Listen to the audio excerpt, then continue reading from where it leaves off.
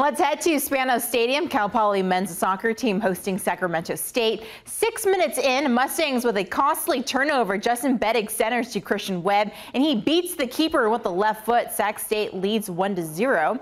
But Cal Poly answers in the 40th minute. Senior captain Adam Olsen on for the PK, and he nets it. The Mustangs tie it up at 1.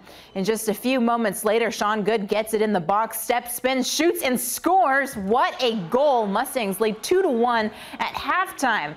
But Sacramento State would eventually force overtime. Mustangs playing a man down after a red card for Adam Olsen. And in double overtime, Dominic Scotti left alone in front of the goal. He buries the game winner. Tough one to swallow for Cal Poly. They fall 3-2. It's a tough one, man. And, we said in halftime and overtime, it's all about heart.